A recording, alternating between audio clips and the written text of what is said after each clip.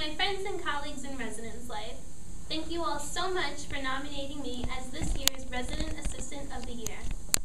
As RAs, we empower students and staff to create safe, caring, and inclusive communities. We encourage and support students in academic, social, and personal growth. We foster students' personal awareness, appreciation of others, and development of skills to succeed in a diverse global society. Finally, we provide opportunities for students to develop leadership skills and encourage students to demonstrate responsible and ethical behavior in their communities.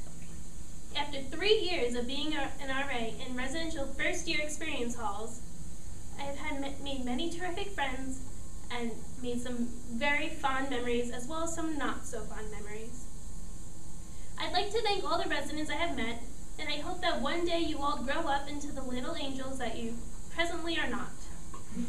To my class of 2012 floor, you were all wonderful, except when you decided to play golf in the middle of the hallway at 4 in the morning, or when you wanted to stick someone in a trash barrel and wheel them around the floor.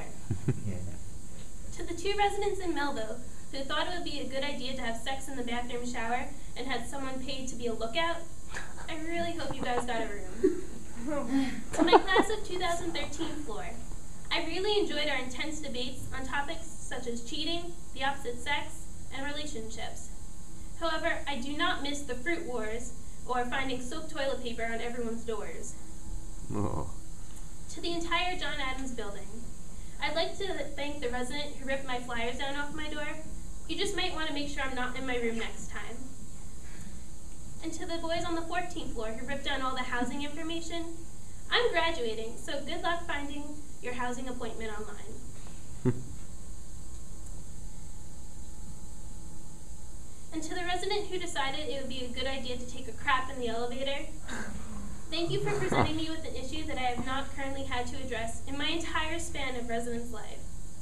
On a more serious note, I'd like to acknowledge my fellow RAs and supervisors, Patricia, Stacy, and John.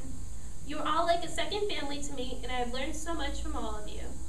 My final shout out goes to all of the maintainers who have cleaned up every fluid that was vile, repulsive, and smelly. If I had anything to say, you would all get a raise. And the student of your choice to clean your house, of course.